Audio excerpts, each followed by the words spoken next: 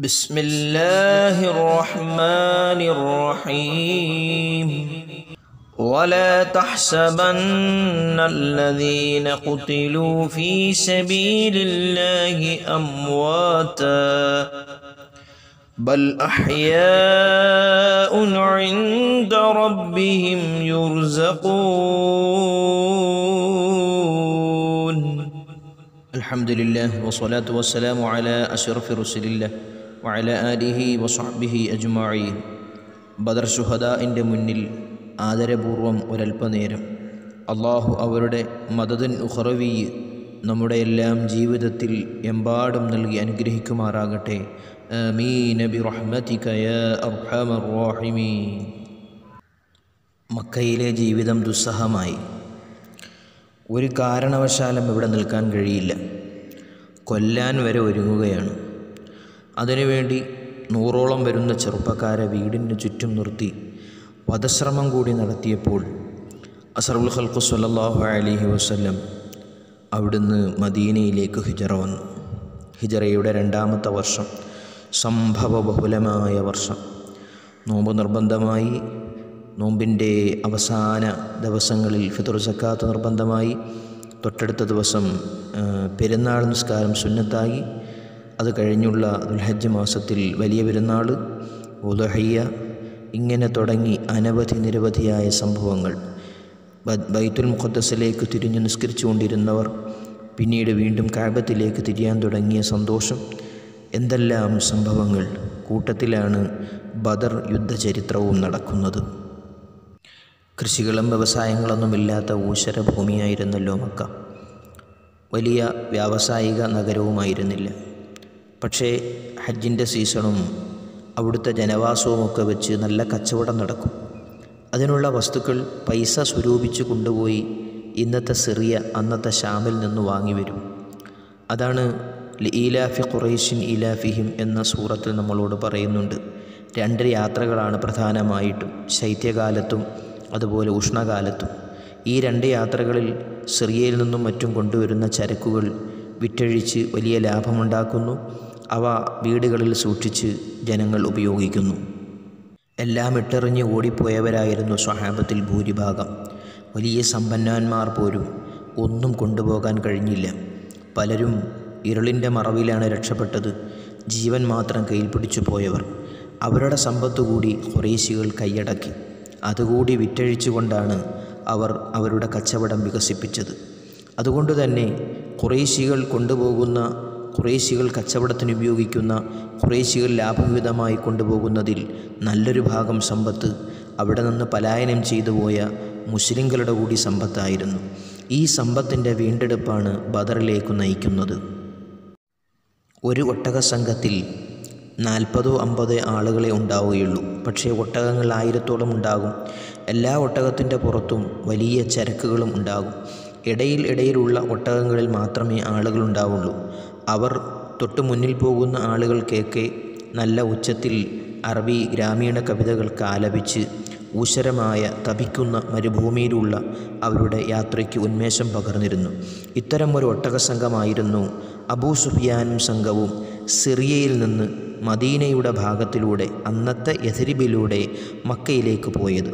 ഈ സംഘത്തിനെ തേടിയാണ് അസ്റഫുൽ ഖൽഖ് സ്വല്ലല്ലാഹു അലൈഹി വസല്ലം തങ്ങളും 313ഓളം വരുന്ന സ്വഹാബത്തും ഇറങ്ങിയത്. 50,000 സ്വർണ്ണ നാണയം വിലപിടിപ്പുള്ള വലിയൊരു യാത്രാസംഘമായിരുന്നു അത്. 40-50 ആളുകൾ മാത്രമേ അതിനെ നയിക്കാനുണ്ടായിരുന്നുള്ളൂ. നേതാവ് അബൂ സുഫിയാൻ.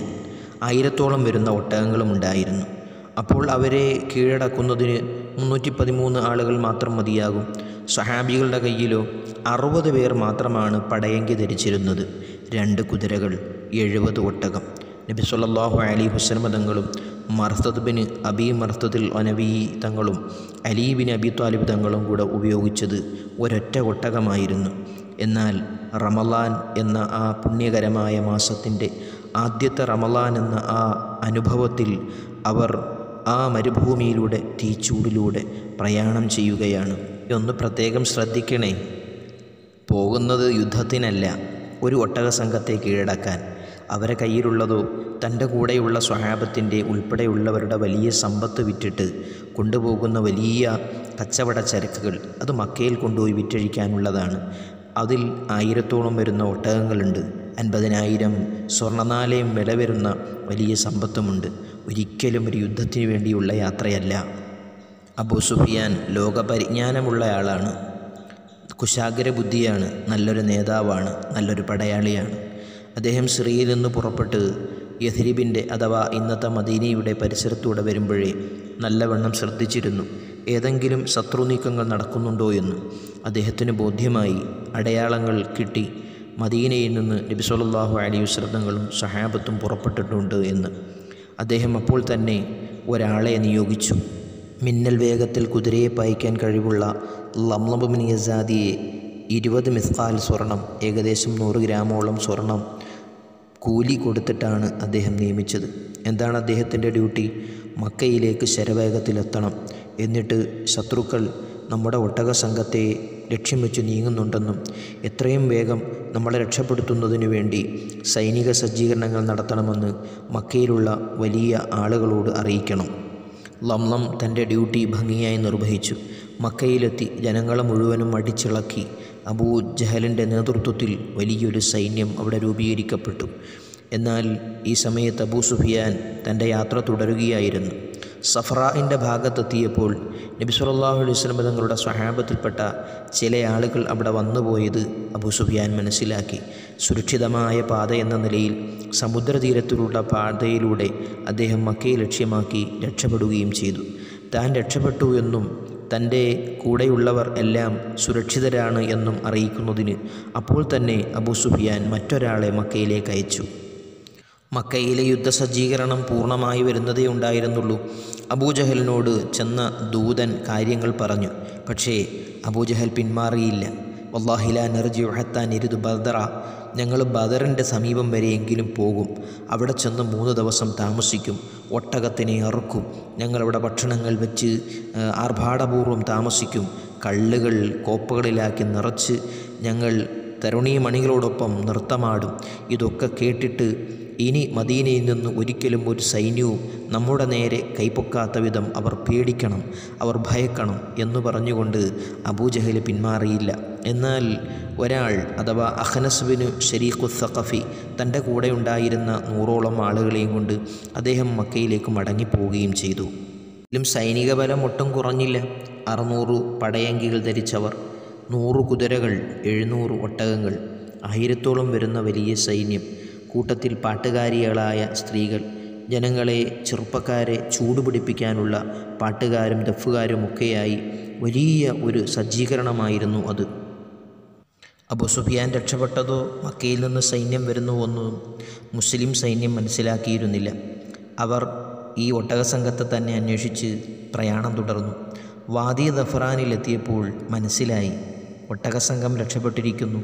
പകരം നേരിടാൻ വരുന്നത് മക്കയിൽ നിന്നുള്ള വലിയ സൈന്യമാണ്. നബി സല്ലല്ലാഹു അലൈഹി വസല്ലം തങ്ങൾ അവിടെ വെച്ച് അൻസാരികളായ മദീനത്തെ സ്വഹാബത്തിനോട് അഭിപ്രായം ആരാഞ്ഞു. കാരണം അവർ സഹായിക്കാമെന്ന് മുന്നേ ഏറ്റത് മദീനയിൽ വെച്ചാണ്. ഇപ്പോൾ അവിടം വിട്ടിരിക്കുന്നു, മറ്റൊരു നാട്ടിലെത്തിയിരിക്കുന്നു.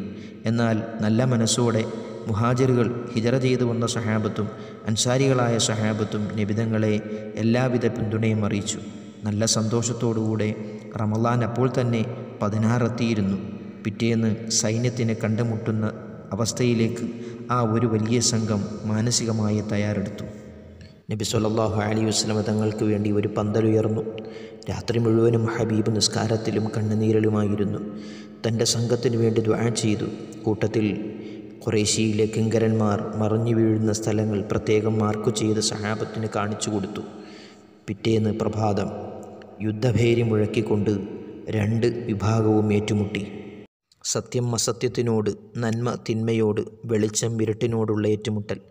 ആ ഏറ്റുമുട്ടലിൽ 70ഓളം വരുന്ന ഖുറൈശി പ്രമുഖർ കൊല്ലപ്പെട്ടു. ഉത്ബത്ത്, ഷൈബത്ത്, അബൂജഹൽ, ഉമയ്യത്ത് ബിൻ ഖലഫ്, അങ്ങനെ നീളുന്നു ആ പട്ടിക. 70ഓളം ആളുകളെ പിടികൂടുകയും ചെയ്തു. സഹാബത്തു സത്യം ചെയ്തു പറയുന്നു, തലേന്ന് രാത്രിയിൽ ഹബീബ് സല്ലല്ലാഹു അലൈഹി വസല്ലം വരച്ച വരകളിലാണ് ശത്രുക്കൾ വീണത്. സ്വഹാബത്തിലും ആൾനാശമുണ്ടായി.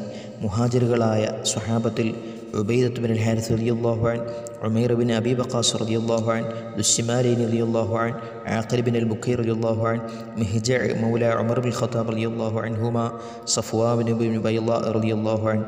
ഇത്രയും ആളുകൾ മക്കക്കാരായിരുന്നു. മദീനക്കാരായ സഅദ് ബിൻ ഖൈസും റളിയല്ലാഹു അൻഹു, മുബശ്ശിർ ബിൻ അബ്ദുൽ മുൻദിർ റളിയല്ലാഹു അൻഹു, യസീദ് ബിൻ അൽ-ഹാരിസ് റളിയല്ലാഹു അൻഹു, ഉമൈർ ബിൻ അൽ-ഹുമാം റളിയല്ലാഹു അൻഹു, വാഖിഅ ബിൻ അൽ-മുഹല്ല റളിയല്ലാഹു അൻഹു, ഹാരിസ് ബിൻ സുറാഖ റളിയല്ലാഹു അൻഹു, ഔഫ് ബിൻ അൽ-ഹാരിസ് റളിയല്ലാഹു അൻഹു, മുഅദ്ദ് ബിൻ അൽ-ഹാരിസ് റളിയല്ലാഹു അൻഹു. ഇങ്ങനെ 8ഉം 6ഉം 14 ആളുകളാണ് ബദറിൽ ശുഹദാക്കളായത്. പക്ഷേ എല്ലാവർക്കും ശുഹദാഇൻ്റെ കൂലി അള്ളാഹു വാഗ്ദാനം ചെയ്തിരിക്കുന്നു. ഉസ്മാൻ റളിയല്ലാഹു അൻഹുവിനെ പോലെ ശരിയായ കാരണമുണ്ടായിട്ട് പങ്കെടുക്കാൻ കഴിയാതെ പോയ സ്വഹാബത്തിനെയും ഇതിൽ ഉൾപ്പെടുത്തിയിട്ടുണ്ട്. നമ്മൾ അസ്മാ ബദർ എന്ന് പറയുമ്പോൾ, ബദരീങ്ങളെന്ന് പറയുമ്പോൾ, അൽ-ഫാത്തിഹ വിളിച്ച് ബദരീങ്ങളുടെ പേരിൽ ഫാത്തിഹ ഓതുമ്പോൾ അവരുടെ നേതാവ് അഷ്റഫുൽ ഖൽഖ് സ്വല്ലല്ലാഹു അലൈഹി വസല്ലം തങ്ങളാണ്. ലോകാവസാനം വരെയുള്ള മുഅ്മിനീങ്ങൾക്ക് എന്നും വെള്ളവും വെളിച്ചവുമായ ഓർമ്മയാണവർ. അല്ലാഹു ജല്ല ജലാലുഹു അവരെ ബർക്കത്ത് കൊണ്ട് നമ്മുടെ ഈമാൻ നിലനിർത്തി തരുമാറാകട്ടെ. തീക്ഷ്ണമായ മരുഭൂമിയിൽ ഭക്ഷണമില്ലാതെ, ആയുധമില്ലാതെ, അസ്ഥിപഞ്ജരമായ ശരീരത്തിൽ ഈമാനികമായ ബലം മാത്രം ഉറപ്പിച്ചു നിർത്തി ഈ സമുദായത്തിനു വേണ്ടി അടരാടിയവർ, അള്ളാഹു അവരെ ബർക്കത്തുകൊണ്ട് എല്ലാവിധ ഖൈറാത്തുകളും നൽകുകയും പ്രതിസന്ധികളിൽ നിന്ന് അള്ളാഹു രക്ഷപ്പെടുത്തുകയും നമ്മുടെ തലമുറകളെ ബദരീങ്ങളോട് മഹബ്ബത്തുള്ളവരായി അള്ളാഹു ഉറപ്പിച്ചു നിർത്തുകയും ചെയ്യുമാറാകട്ടെ. വആഖിറു ദഅ്വാനാ അൽഹംദുലില്ലാഹി റബ്ബിൽ ആലമീൻ. അസ്സലാമു അലൈക്കും വറഹ്മത്തുള്ളാഹി വബറകാതുഹു.